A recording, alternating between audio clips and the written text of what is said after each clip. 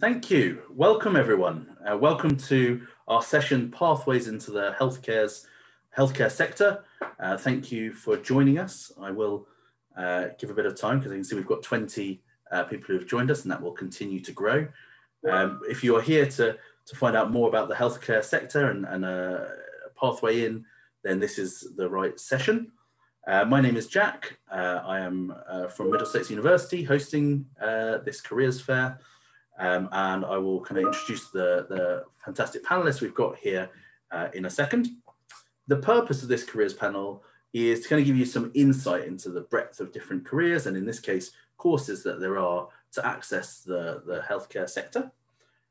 We've got a varied group of panelists here, spanning a number of different potential NHS careers, and hopefully they'll give you some insight into that pathway.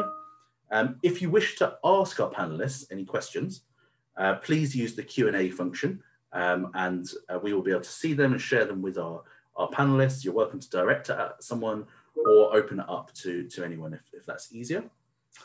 Just as a note, if there is anyone particularly interested in pharmacy at this, then you're welcome to attend that session. It's currently running at the same time. So if pharmacy is something you're particularly interested in, you're welcome to do that and then come back and watch the recording of this session. You will receive all of the recordings, no matter which session you attend.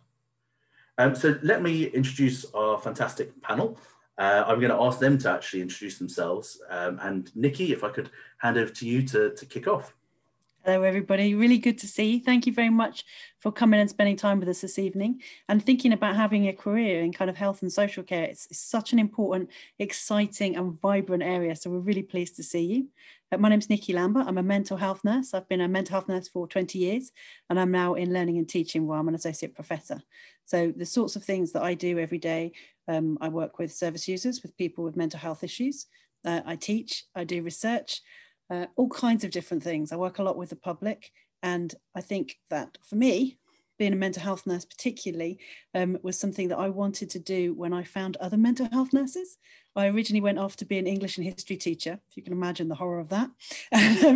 I met mental health colleagues when I was traveling around Australia on a break, and they were saying, "Oh, you're a mental health nurse." And I was like, "I don't know what that is." And they're like, "No, you are, you aren't you?" And then I looked into it and I realized, absolutely, I'm a mental health nurse through and through. I love it. It's been the great joy of my life, I think, this job. And I want whatever you want, for you to have the same passion about the kind of work that you end up in, because you spend a long time working. You know, your job does define you a little bit. It makes a big difference to the kind of life that you lead and the kind of impact you have on other people around you. And to be happy in your work is really the most important thing, I think. So I absolutely wish you, whatever choices you make, to have as much fun as I have, and to love it as much as I do. So that's me. And back to Jack. Thank you, Nikki. That was great. I really appreciate that. Over to you, Sarah. Thank you. Yeah, I agree with Nikki. It's so great to see so many of you here, and that you're interested in entering a healthcare profession. It's absolutely brilliant. And we are all one team as such. We all work together, and that's what's so brilliant about healthcare, is that we all want to work for the same purpose. So my name's Sarah Bennett. I am the Deputy Lead for the Medical Degree Programme at UCL Medical School in central London, which is behind me in some sunshine. I'm also the admissions tutor for the medicine degree programme there as well. So I have the joy of selecting the next generation of doctors, which is absolutely brilliant and the best part of my job. I am a doctor by background, and I in fact trained at UCL. So I am a bit like a stick of rock with UCL right down the middle. I did go away for a few years and practice as a doctor before coming back to now work at UCL as a teacher there. I too am an associate professor there. And I absolutely love the fact that I get to teach the future generation of medical practitioners. And my most favourite part of it is going to graduation at the end of the year in July, and seeing 350 new UCL doctors going out into the working world. And as I said at the beginning, I think the great thing about working in healthcare is the team working, is working with people who want to care for other people and look after other people. and appreciate what that is and how you can make a small difference to somebody's life. I was a general practitioner before I came to UCL as a teacher, and I loved the fact that I got to see people at the best of times as well as the worst of times, and to try and make that small difference to them. And so if you're thinking about a career in healthcare, think about it really carefully, because there are so many different careers that you may well never have heard of. And so don't feel that sort of medicine and nursing are the only things that you can do in healthcare. There are so many more things. And so my piece of advice would be to, as Nikki said, talk to somebody in that profession and find out whether you would love to do that, because you need the passion, as Nikki said, and that's me. Thank you, Sarah. Katie, over to you. Hi, I'm Katie. I'm here to talk about optometry. An optometrist carries out an eye health assessment and an assessment of vision, and prescribe glasses or contact lenses if needed.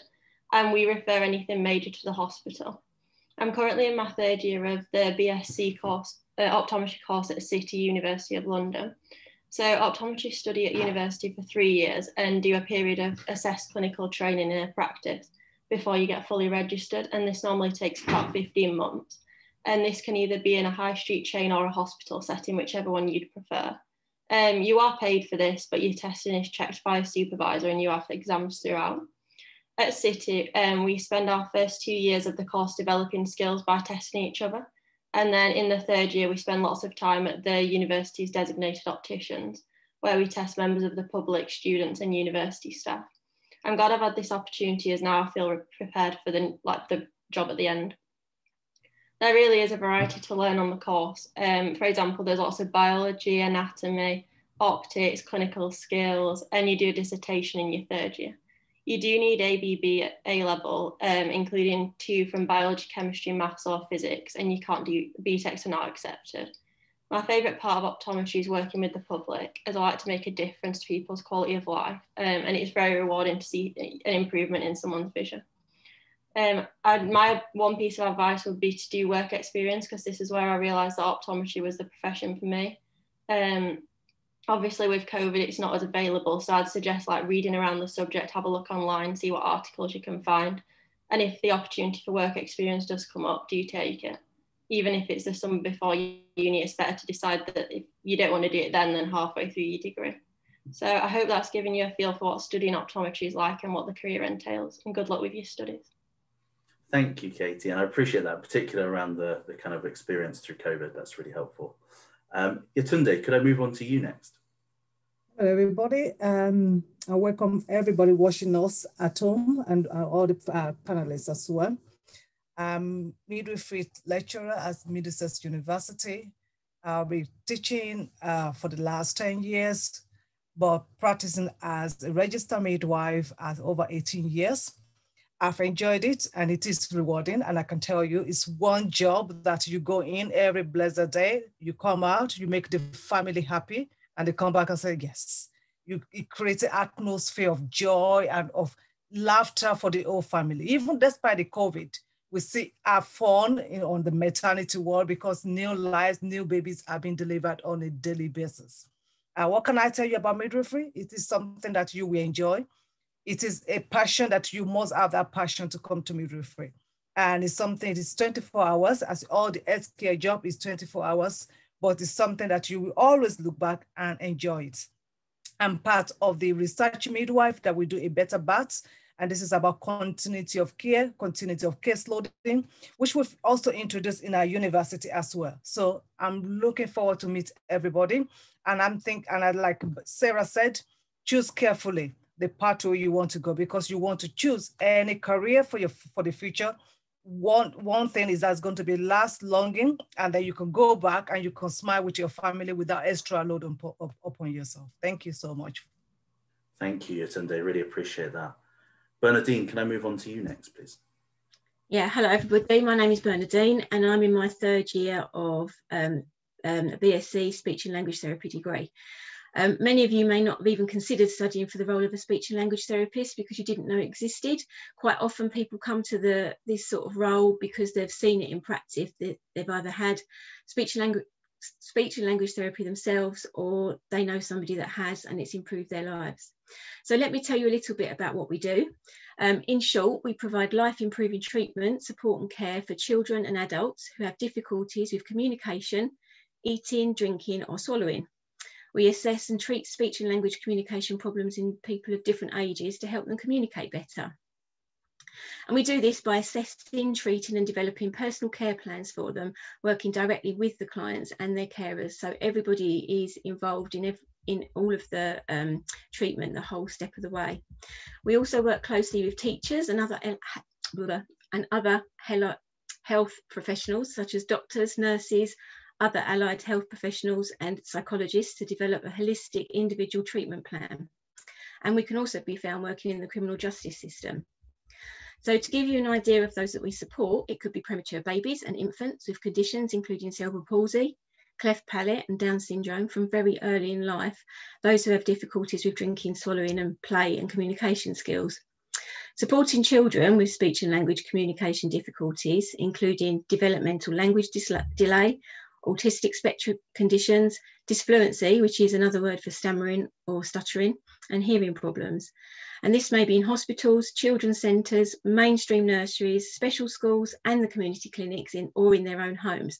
So there's quite a diverse area that you could actually go to treat people. And then adults as well, adults with learning difficulties, those who have developmental conditions such as learning disabilities, and supporting adults with communication as a result of a medical condition such as a stroke or head and neck cancer, Parkinson's disease and dementia, and of course COVID-19. You may even work in the criminal justice system. At least 60% of people in the youth justice system have a speech and language communication needs. And we've done a lot of research in this area, and delivery of speech and language therapy in this sort of institution has been shown to reduce reoffending rates by as much as 50%. So it's something that's a growing area that you probably never thought of. So as you can see, there's a variety of client groups and settings and services. It's really wide. You don't have to know where you want to specialise when you start your degree, as you'll cover everything over the 3 years, and you'll have a chance to try out many of the skills whilst you're on placements. Many of our students have started the course thinking that they wanted to work with children and then changed their minds as the course has progressed, and now they want to work with adults. We have different clinical placements every year, which sit within the professional studies module, and you will undertake weekly and block clinical placements under the supervision of actual speech and language therapists. You'll also have a support by a number of staff. And also, of course, you will receive a non-repayable and non-means tested government grant of £5,000 per year. So if you enjoy working with people, you think you might enjoy working part of a team, have good communication skills, enjoy solving problems, and want to be part of a dynamic, rapidly developing profession which draws on elements of science, education, psychology and medicine, then maybe you should take a closer look at studying for a speech and language therapy degree. And that's me. Thank you, Bernadine. Thank you so much. And Abigail, I'd love to hear from you as our final panelist. Hi everyone, my name is Abigail and I'm a final year adult nursing student at Middlesex University. So at Middlesex University, we have 3 fields of nursing. We have adult nursing, mental health nursing and child nursing. So when you apply, you would have to choose one field, but as you get in the university, you will be allowed to do various placements where you will know if you really want to do adult nursing or child or mental. So you are always allowed to switch at first year. But once you change your mind in first year, second year, the field that you choose to go, that is the field that you will finish as. So at Middlesex University, nursing is split into 50% theory and 50% practicals, which is placement. So placement is where you get all your key nursing skills. And at Middlesex, there's loads of hospitals that we go to, such as Barnet Hospital, Chase Farm, Northmead, there's loads. So you'll be given one part, and then that's where you'll be doing your placements. Also, you are also as a nurse, you'll be working with loads of people as in members of the multidisciplinary team. So you will get to basically see different healthcare professions. Whilst in placement, if you think you've got like another idea or you want to get into another specialty, you can also speak to people about it and see where you really want to go and train. So you'll be trained for 3 years, and after everything with your assessment and your placement, you pass all your competencies, you'll be given a pin from the NMC, which is the Nursing and Midwifery Council, and then you'll be practicing as a nurse. Thank you. Thanks, Abigail. Appreciate that. One of the key questions, and I think all of you have touched on it in some way, but one of the key questions is about the breadth of choice of all these different roles can be quite overwhelming. You know, and Abigail, you touched there on you know, how when you start the course, you know, you've got a bit of flexibility at the beginning, but eventually you'll kind of have to narrow down and make some kind of choice. I wonder, and I'm going to address this to you initially, Nikki, but perhaps other people would want to weigh in. You know, how do you end up making that choice? And is that quite linear? Is there only one point where you can kind of make that choice to change into something you want? For me, when I interview students, what I'm really looking for is somebody who knows about mental health and who cares about it. You know, so if somebody were to turn up and say, I want to be a nurse, but I'm not sure what kind, we probably wouldn't take them for mental health. Because it's a really specific skill set. You have to have a real passion for it. You have to have an interest in it. I think if you like people, if you feel that everyone should be treated fairly, if you have a real interest, not too hung up on things being a bit strange sometimes, that's not a problem for you. We're probably your best bet. But I think mental health goes across all the fields now. So I don't think there's a single person who deals with people that doesn't address this in some way. So if you have two twin passions, if you really are interested in medicine or midwifery or optometry or any of those things, you know, there's no reason why you can't be specialist, because that's a specialist practitioner, because that's another thing that happens quite a lot, is that all of the fields will have crossover areas. Yeah. So I think find something that you care about that aligns with your values and who you are as a person and how you want to live and express yourself. You know, if you're a really quiet person, you could still be any of these. It might be that you go into that and research. If you're somebody who, you know, loves a lot of kind of chatting, maybe you'll go into the field that you love and education and publication or all those sorts of things. So one of the things that's fantastic about healthcare roles generally is you can often do them very flexibly. So part-time, you can do a lot of bank work, things like that, which allows you to do more than one thing at once, or maybe juggle family or caring commitments, things like that. But it also allows you to build up a kind of portfolio. So I started as a nurse when I didn't even know I wanted to be a mental health nurse. I was kind of co-opted into it by other people telling me, oh, you are. And then I realized, yes, I am. And then I went to study. I traveled in Australia. I worked in Australia when I was traveling around through sort of Bangkok area and places like that. And that was a fantastic journey for me. Then I came back to work in London. I went down to work on the South Coast in Brighton, and I started running women's services there. So that was when I first had my own personal interest in what I was able to do and built up my specialty there. Then I started being more passionate about it, and I wanted to tell everybody. So then I went into practice education, which is another type of nursing, and all the areas have educators linked in practice to what they're doing. And then you can also go into university if that's something of interest to you as well. So when you're choosing to be a nurse, a midwife, a doctor, an optometrist, a radiotherapist, there are lots of different options still within those different fields. So don't feel that you're being hemmed in early. What we're saying generally is find out the sort of area you love and then head into it. And I think some people are asking about, you know, about work experience, and I think everyone will have stuff to say about this. But work experience is really important. You don't need to have specific nursing experience or medical experience to go into these sorts of roles. What you need to show is that you like people. We really cannot be doing in healthcare with people who don't like other people. you know, you don't have to be like incredibly chatty, but you do have to have compassion and care and interest for other people. You don't have to be loud, but it has to be something that motivates you. And if other people do your head in, this isn't for you. You know, there's loads of jobs that will allow you to do stuff. So I think anything you're working with the public, any team working, anything from bar work, catering, shop work, volunteering, anything that shows that you are flexible and can connect to other people will start to tell you what kind of person you are and what kind of working life you like. And from then on, you can sort of narrow it down. So for me, as soon as I met mental health nursing and understood what it was, that was it. So I'm probably not a good example of how to narrow it down, because I was like, that one. No, So I think perhaps we should come to somebody else on that. No, I think that's really, really helpful. And actually also maybe offered a transition, something I was going to ask Sarah around, because you kind of talked about experience being one of the things that can help give you an idea of what you want to do. And Sarah, for those students out there, you know, trying to you know, apply for a course, perhaps in medicine, you know, what advice would you be able to offer them? What else do you look for? Absolutely. So medicine is a long degree. It's 5 or 6 years, so it is longer than other degree courses at university. And so you've got to be prepared for that when you think about it. And it does tend to have quite high entry requirements as well. So most universities require 3 A's at A level. We actually require an A star and 2 A's at UCL. So do look at the entry requirements for each of these courses and see whether you feel like you're on track for that.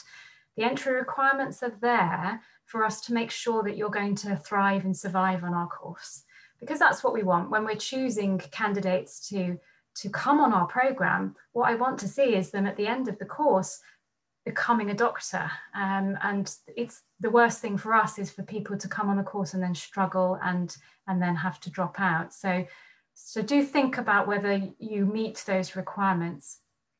In terms of work experience, so this is a question I've been asked very commonly over the last 12 months.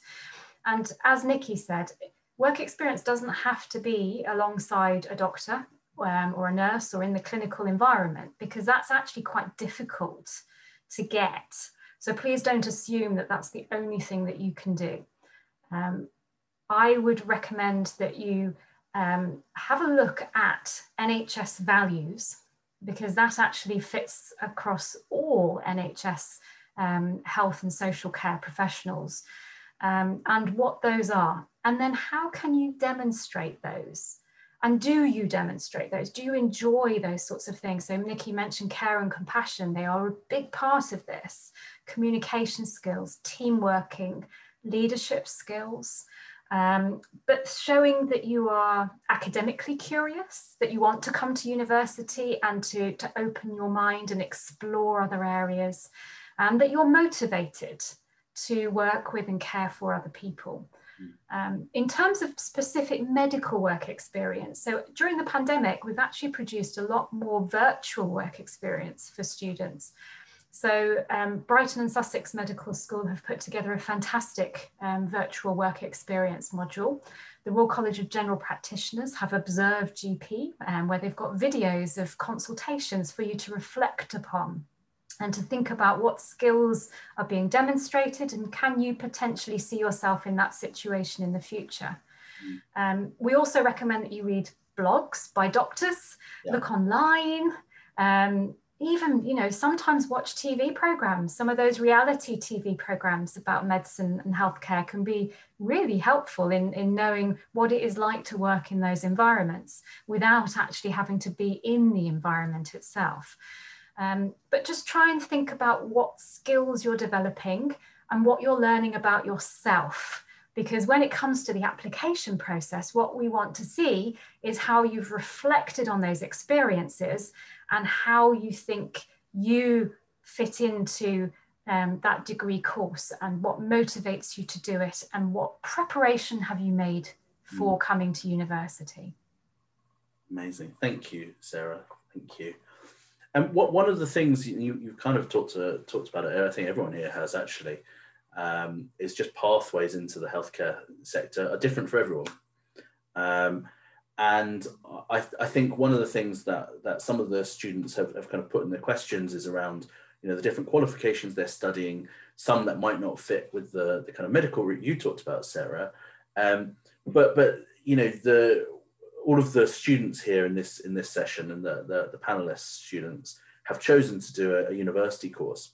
So I thought I might touch base with them and just find out really, really briefly what made them choose to do a university course. Why did they choose that university was their pathway into healthcare? Perhaps Bernadine, you could begin and then I can move on. At the time, I think it's changed now, it was only through going to university and getting a speech and language therapy degree that you could actually get into speech and language therapy. I do believe, I think it's now being developed, all the time I've been studying, I've been doing it 3 years, that there now is an apprenticeship. But if you check out the Royal College of Speech and Language Therapy website, they should have all the details on there. But it is a good way to do it because you can sort of learn on the job. I don't know much about it because I haven't done it, and I think it's only just come to fruition, but it's definitely something I would have looked at the time had it been available. Perfect, thank you. And perhaps Katie, if in terms of your choice in terms of studying, maybe you could tell us a bit more about some of the things you really enjoy about your course specifically as a university course. Yeah. So for me, optometry, I always wanted to do optometry, so university had to be an option for me because it's the only way, like Bernadine said, you can get into like these kind of professions. But for me, I like the practical element of the course. So I don't really think I'd be one of the people who'd be able to sit in lectures all the time. Quite like that there's like half practical, half lectures. And obviously that putting into practice what you've learned in the lectures in the practicals, I think is a good way to like consolidate your knowledge really. Brilliant. And Abigail, anything you wanted to add in around why you made the choice to go for a university course? I think for nursing, there is an apprenticeship route, but however, if you are not already in a hospital, as in the trust you are working for, it's very hard to get into in apprenticeship way. So it's always safe to like go to university, but if you're already working in a hospital, they can help you to get into university and do it as a nursing associate course as well. But I will also advise that it is always so important if you want to do any health course that when you go placement, take advantage of it because that is where you learn all your skills that you will need to practice. So it's very important to take notes from placement. Thank you, Abigail. Yetunde, I wonder if I could hear from you next. So one of the things that has come up continuously is students worried about their grades, and that may be because of the exams being very different this year or any number of reasons. I just wondered if you had any advice to someone who's worried about their grades about making that application this year, or who might be considering delaying a year, if you had any advice in that area. I think in terms of assessment, I think in most, I'm going to be talking about Middlesex University, what we do in terms of assessment. Most of our assessment, we do coursework in the first year for our students. Mostly is a coursework, and then they do have a practical exam in the first year. And it's very elementary, and I always said elementary, and just basic knowledge in maths, which will, because part of midwifery journey is about drug and calculation. And that will be something that you will do throughout your whole career, so you can do it. So a knowledge on your numeracy is very important, that you understand how to do your numeracy, and also the knowledge around your biology, your human biology, particularly for those students who are coming into midwifery. Your human biology is very important, and that will make you to excel in your first year, particularly when it comes to your OSCE, which is your normal oral examination. So it's going to be an oral examination, which is often recorded in the clinical skills lab. So we will be tested on that. In your second year, it is more of a written and examination or the exam condition. Some of the examination is online, and we've started that, and we've seen that has worked despite the COVID, and it has worked now. So I think we're going to go through that pathway. We're not changing everything, even despite COVID. There are some things that we learn from COVID that we have to stick with it, and then we have to continue rolling it like that. And your third year is also an oral examination, but also at the same time, you have to do your writing up of your project or your dissertation, or doing a research of what you really want to disseminate across of the knowledge you've gained for the last 3 years. The assessment wise, I would say is this time about time management. moment you start in the university, you need to begin to think about how do you want to manage your time. It's all about time management. It's not the time that you just open the book and just close it onto the last minute when the lecturer tells you exam is next week, and you're thinking, oh, okay, where is my book now? Let's go and start studying. It is a very wrong approach. As Katie mentioned earlier on, most of our nursing, doctors, mental health career hands-on approach. And therefore, you need most of the time when you learn something in the clinical placement, you need to go back home to do more findings, more knowledge around it. Otherwise, if you're learning the placement and you're not coming back home to look at to find more research about that particular topic, you then realize that you become vague and you're not giving enough knowledge about what you've learned in practice. And most of the time, everything you've learned both in the university and practice are all aligned together. So you need to bring them together to make more succinct knowledge in what you've learned. And I would say, please, please, please, if you're coming to university, it's a good way to learn, good way to meet with other people, but you must be ready to sit tight and manage your time wisely. Thank you, Yetunde. And I think particularly as some of our students here are in year 10, that understanding that critical core skill, it's not health related, it's just a life skill, is something so important across all of these sectors. I wanted to also touch on something you'd mentioned around, changes due to COVID. And of course, that's happened across the board, not just in healthcare. I wondered, first of all, I'm gonna pass to you, Nikki, and ask you if there's been any particular changes in your course and how that is taught. But you might have a quick mention about anything within the mental health sphere as well. Yeah. Okay. Thank you very much. Yeah, we have seen a lot of changes, like everybody has. A couple of things just to bear in mind is there's a difference between mental health issues, or mental illness, sometimes people call it, and well-being issues. And I think sometimes people are getting those muddled up because they're everywhere right now. And I appreciate it looks like we're a massive growth industry, unfortunately, at the moment, but it's something just to bear in mind that there's a whole spectrum of mental health care, which some of that can be kind of statutory care in the NHS, where people might need to see specialist nurses, doctors, OTs.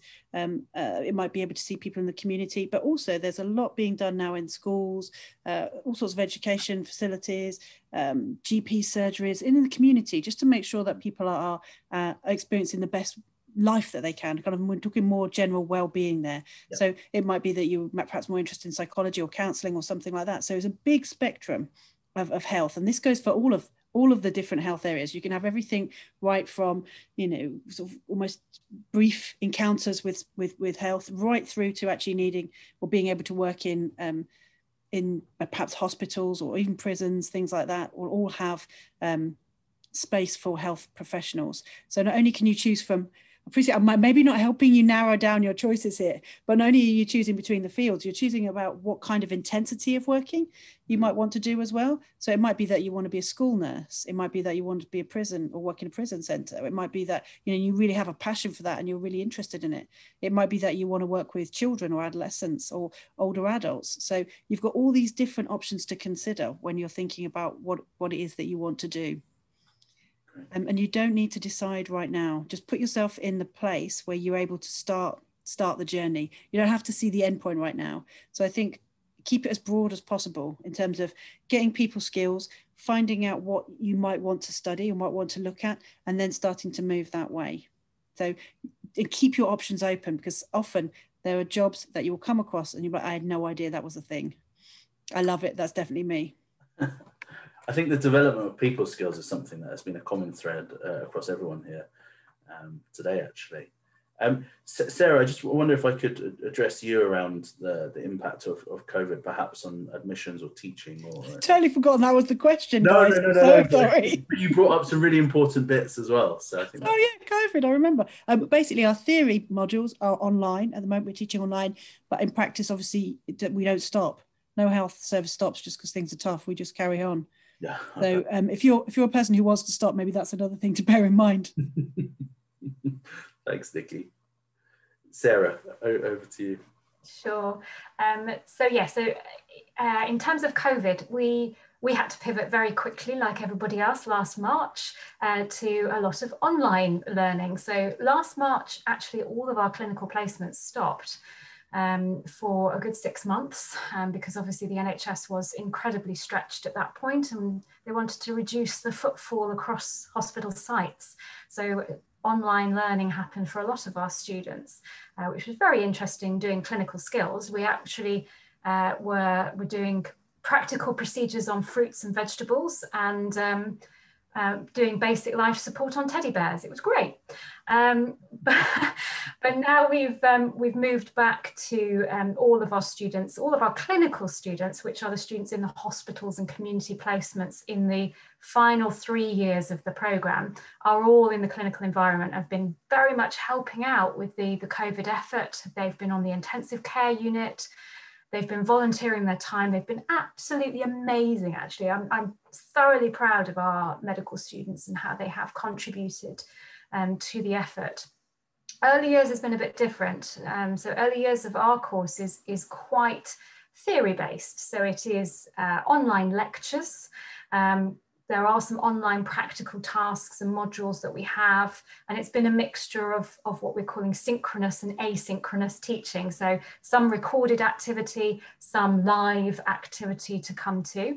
We've just restarted some practical based teaching again, as we were allowed to from the 8th of March to get some of our early year students back into the clinical skills laboratory to do some of those practical procedures like examining patients and making up injections and carrying out basic life support. So it's been quite a change, but I think everybody's responded quite admirably to the situation, and no matter what happens, you will get a really good education coming to university, because you're going to be taught by so many different people from so many different backgrounds. And I think one of the things that I loved about coming to university, and coming to university in London as well, in such a metropolitan city, was just meeting all of those new people. And not just from my course, but from vast other courses as well. And it was amazing to just get to know so many different people from so many different backgrounds. The one thing I also wanted to mention was about the different routes in that came up before, because please don't think that you have to make a decision when you're 16, 17 to go to university when you're 18. There are an awful lot of people out there who don't quite know what they want to do when they leave school, and may take up a completely different degree, as Nikki was alluding to. And so we have lots of students who've gone off and done other things and then decided that actually medicine's for me. So I've had people who've gone into other healthcare professions, so gone into nursing, gone into midwifery, gone into radiography, and who have then decided to become doctors and have applied as graduates. But also people who've done other degrees, of humanities degrees. I've had languages students, law students, who just realise that actually something in healthcare is what I really want to do when they get a bit older. And that's absolutely okay. In medicine, we have graduate entry courses that are a bit shorter, that are 4 years rather than the 5 years or 6 years, that you can specifically apply to. And so the door's never closed. That's the thing, is if you want to do one of these different professions, then you can. If you have the passion for it, do it, but do it whenever that passion comes to you. Amazing, thank you. And passion has definitely rung through across everyone here. We're coming up to the last minute or two, and I would just like to, we're going to send around a poll shortly to ask everyone how they found this experience. Thank you, Jake. While you're filling that out, I do have a couple of shorter questions that I wanted to throw out briefly. I think first one to you, Tunde, and this is one of the questions from Jessica saying, I'm a C, I'm going to pronounce this incorrectly, so please forgive me. A C-hash, level 3 health and social care student, and want to become a midwife, but don't have 5 GCSEs. I've only got English and Maths GCSEs. Does that mean it's still accessible The maths and GCSE is one of the mandatory that you must have if you're going to do particularly midwifery or any of the nursing course. It is one of the mandatory requirements for GCSE for you to have maths and English at C credits. That is the minimum, what is the government and UCAS requirements for everybody is asking for. And I would say then, if you don't have that, go and do an access to nursing or access to midwifery. You'll be able to have those credits that you need in terms of you to have that. And then obviously you're able to sit for your English and maths for you to get your level C credits for you to come and do your midwifery. But there's other colleges that can give you the access to sit for your GCSE to have your level C. Thank you, Yetunde. There is option as well. Thank you. I can see a couple of panelists have already been answering questions in the Q&A.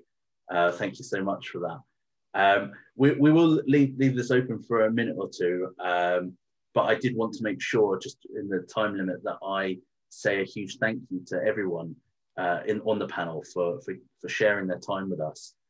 We've had nearly 50 students kind of tune in to this, and hopefully this has been a really, really useful opportunity to hear around a huge breadth of different courses and how university is a really powerful pathway to lots of different roles. But as I think has been repeated a couple of times, it's not the only pathway, you know, and there's loads of opportunities to get into healthcare.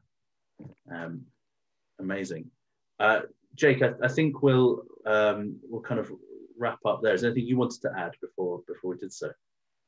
No, just to say thank you to everyone, and yeah, everyone's who's still in the session has polled, and the feedback's excellent. So thank you all so much. Thank you very much, panelists. Thank you so much for your time. Really appreciate it. Thank you everyone who's attended as well. Really appreciate it. All recordings will be shared with you by email, and you can watch it on YouTube later. Have a good evening, everyone.